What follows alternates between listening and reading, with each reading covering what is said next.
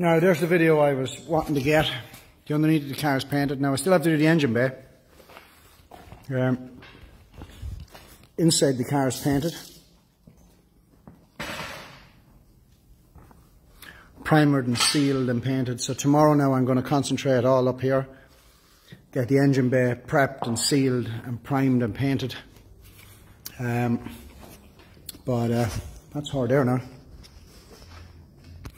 I am a happy camper. It is time to go home and get some dinner. Yeah, just that was a long day. That was a big push.